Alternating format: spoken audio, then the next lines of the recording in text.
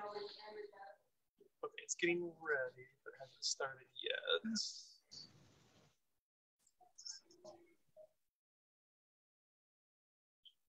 Hi, welcome everybody to Grandma Reads a Story.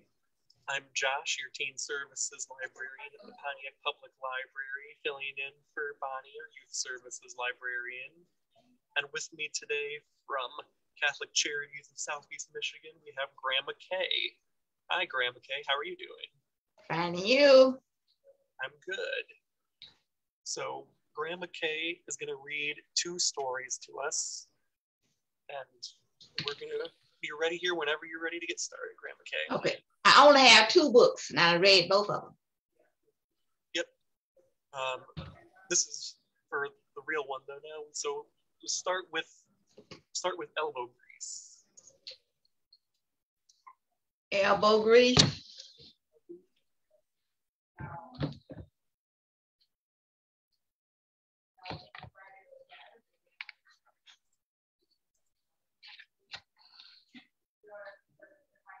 John Cena, elbow grease.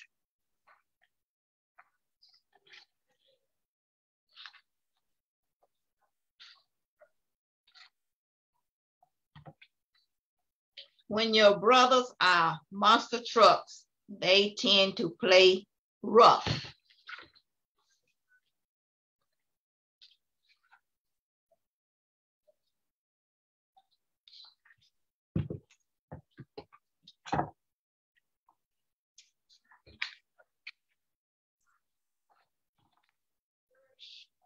Elbow grease need a break from playing with Flash, Cash, Pinball, and Tank. Mel, the mechanic, invite him to go to the junkyard to look for spare parts.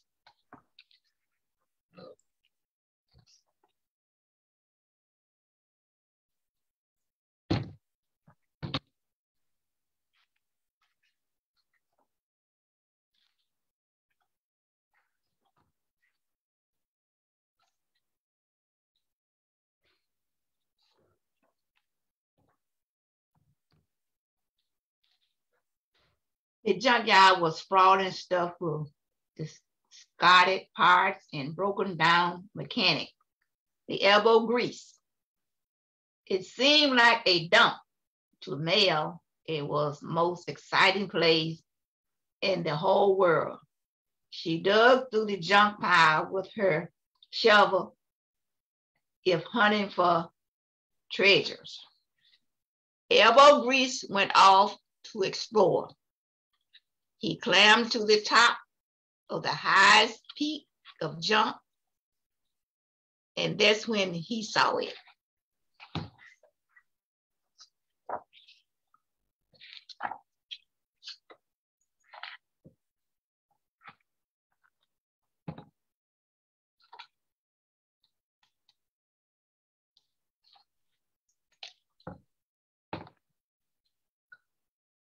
The gleaming purple monster cycle was named Chopper. When she finished training, she noticed she had an audience. Mel was clapping so hard her hands hurt, and elbow grease felt a little jealous. Mel was flabbergasted. It was better than anything she had ever built.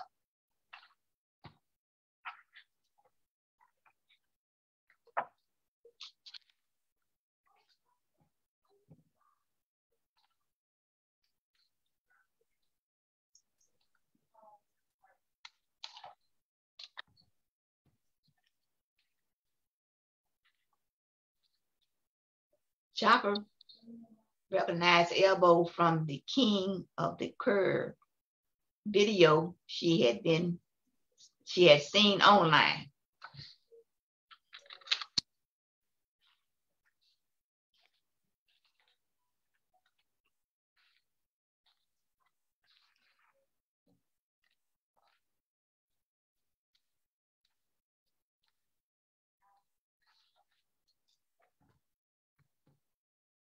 Mel invited Chopper back to the demolition derby to meet the whole team.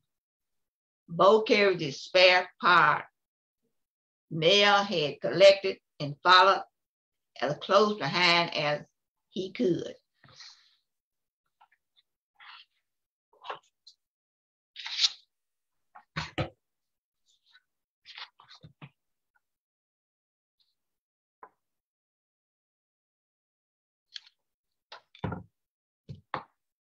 When Chopper arrived at the demolition derby, Pinball was entreated. Flash was stunned. Cash was amazed. Tank was excited to play.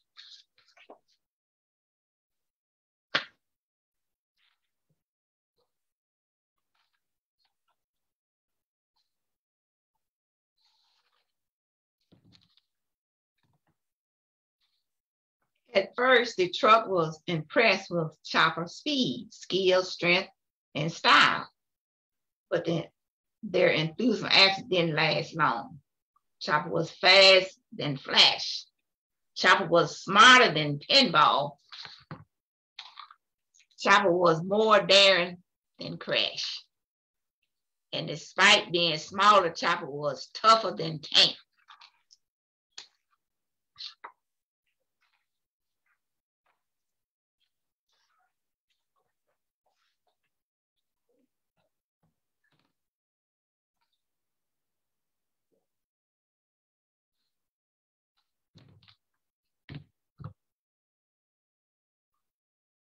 Mel plugged elbow grease in to recharge and offered Chopper some gas for lunch.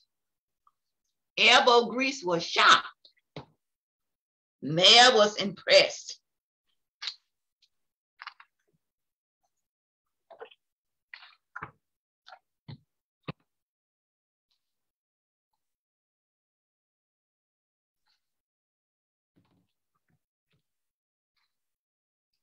After lunch, Chopper could tell something was bothering her new friend. Insecure surged through elbow grease circuit, and he shouted before thinking about his words. Chopper was hurt. She raced out the garage without saying a word.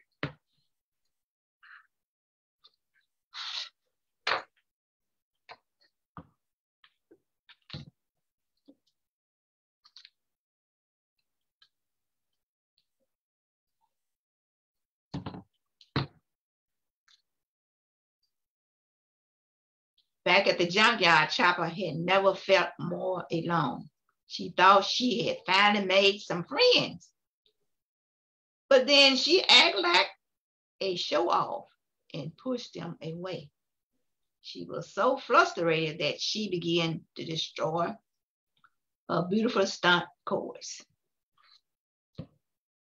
As Chopper crashed and smashed through the scrap, she knocked loose the base of the giant junkyard crane. She was shouting too loudly to hear the turbo creak as the crane began to fall.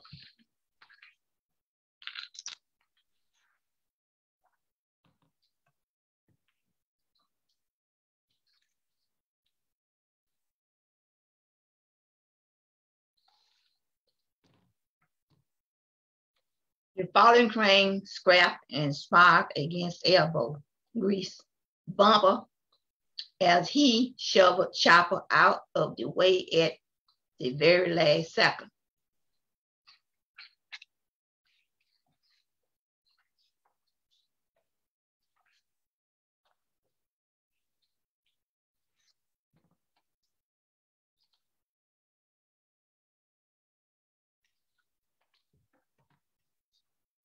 Mel and the truck helped Chopper put the junk back in order.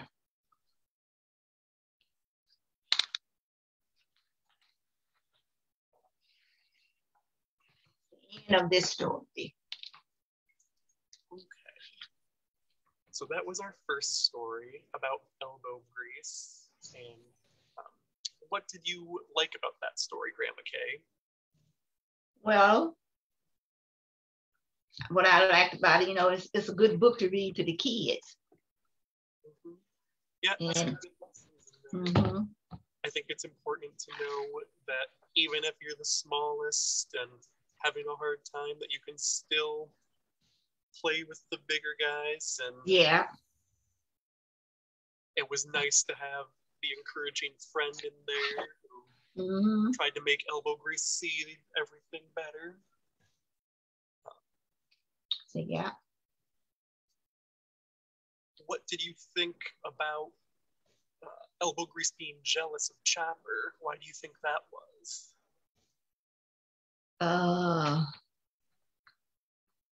Let me see. Oh, I can't catch. Okay, I really can't give no answer on that. Okay. My thoughts are, I was thinking that Elbow Grease was jealous because Chopper was showing off to like the older brothers and they were impressed. So Elbow Grease was like a little worried that his brothers were so impressed with this new person, but not with him. Mm-hmm. And, you know, that's just something that he had to deal with and work past. Okay. So let's see what other lessons we can learn in our next story. Tell us what the next one is. Okay.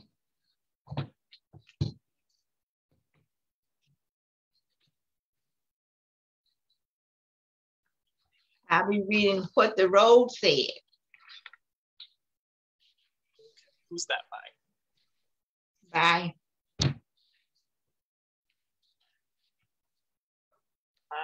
let's see. I have it written down here. It says it's by Cleo Wade. Cleo Wade. Mm-hmm. Yeah.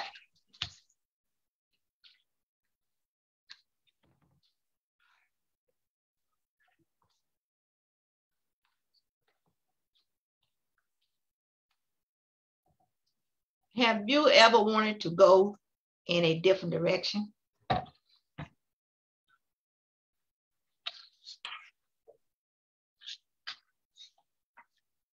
I said to the road, where do you lead? The road said, be a leader and find out.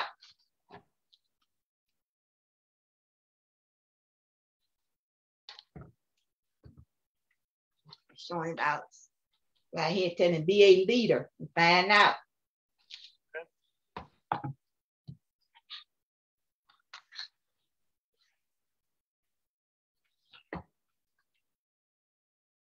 How do I start? I asked. The road smiled and said, you have already started.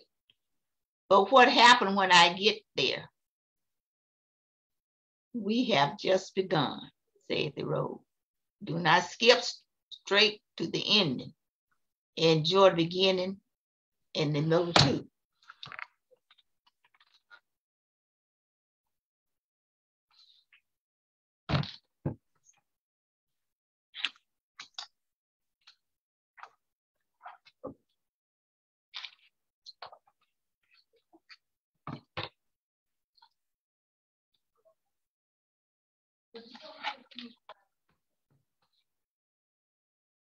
What if I get scared?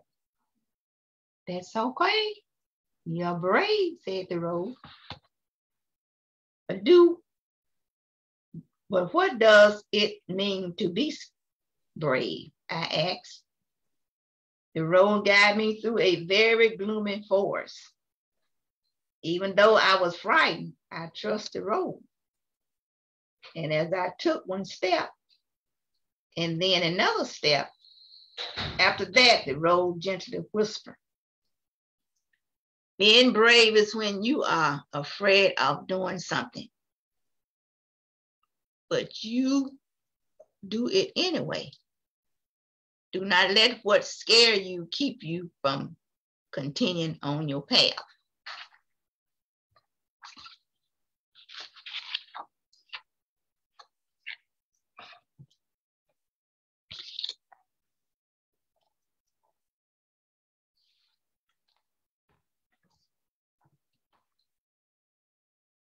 Will I always move forward?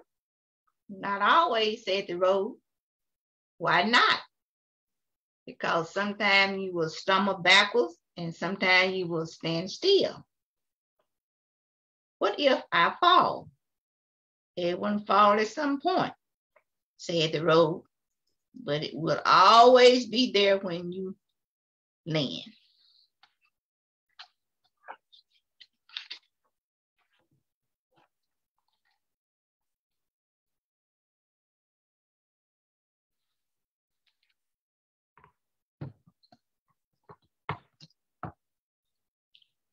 What if I get lost? There may be some days that feel long and dark, said the road. But I promise that no matter what, I will give you the evening star and the morning sun to lighten your way. What if I grow weary or get hurt? It will give you trees of all shapes and sizes to shelter you when you need to rest and heal, said the road.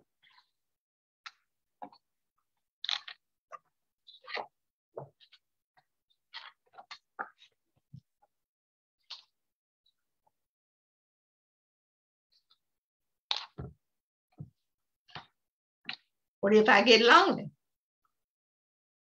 You're never alone, said the road.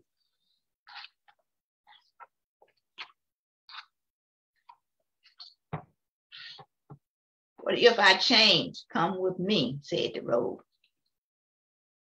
And as I moved forward, the road introduced me to caterpillars and a family of seeds.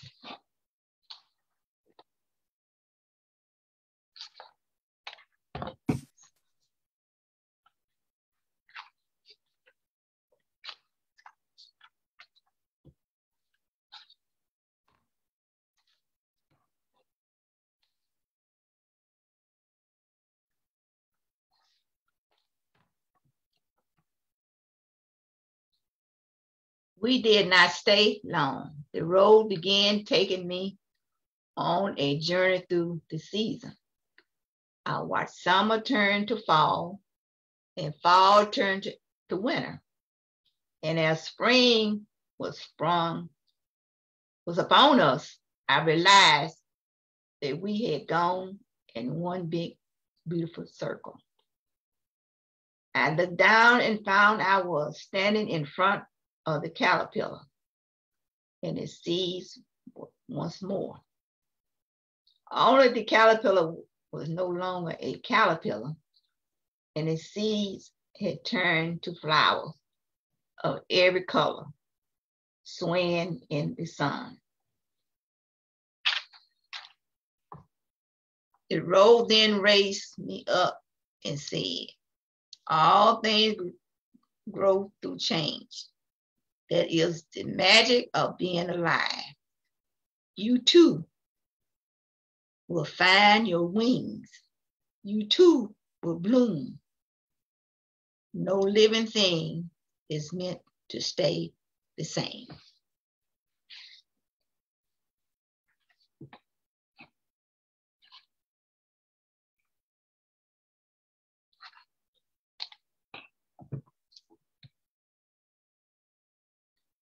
What if I need help on my journey? Ask your fellow traveler along the way. What if they are mean to me? Lead them to kindness, said the road. How? By being kind.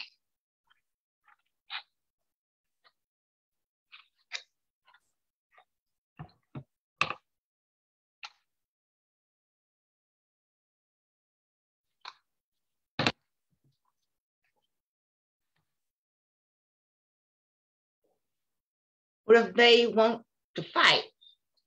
Lead them to peace, said the road. But how do I lead them to peace? By listening to their stories, telling them yours, and remind them that you are all on this journey together. What if the world around us is filled with hate? Lead it to love. by sharing the power of your love with it, said the road.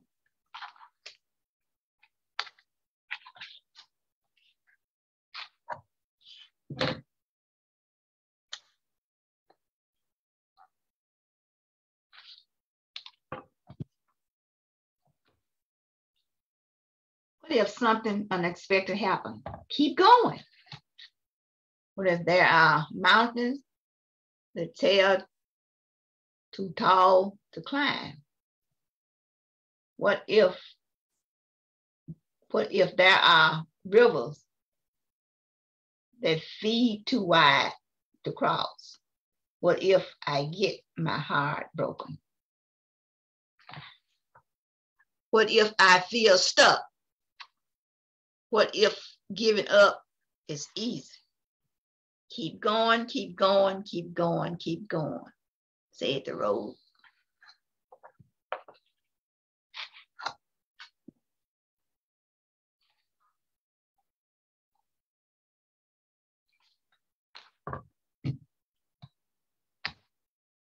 What if I can't do it? You can, said the road. How do you know? Because you have come this far, said the road.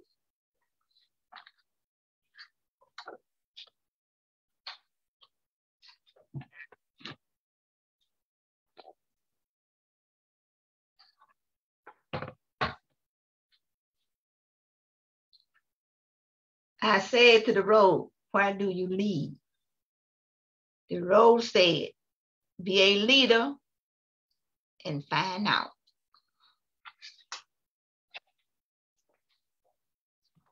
It's the end of this reading this book.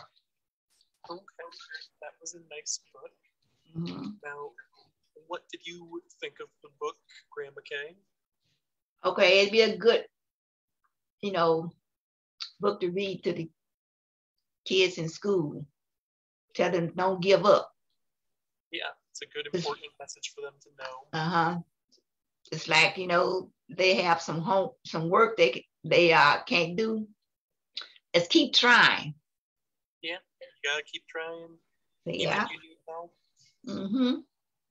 And so, obviously, you and I both know that roads can't talk, but in this Right. case, the road did. So, why do we think it was important that the road was able to talk in this book? Well, the writer of the book, she just wanted to write the book, saying that, it was a road, but roads don't talk.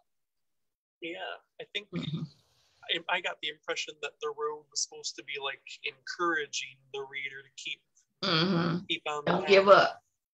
Whereas like the narrator, the person who the story is about, was filled with a lot of doubt.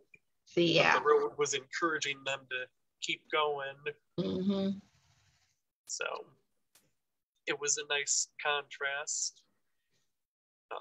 Did you have a favorite story of the two that we read today? Well, I liked both of them. They were, They're both very good. I think I preferred the second one a little more. I liked the story about the road talking to you. It just seemed like a cool idea to me, and it had some nice images to it. But they were both very good books. Yeah. With great messages for the kids. And I just want to thank you, Grandma Kay, for taking the time to join us and read to us today. And I'm going to remind everybody that this is a weekly program. So it'll be happening again next Wednesday at 3:30. And we hope you can join us then. Okay. Yep. Thanks so much. Have a nice day. Same to you.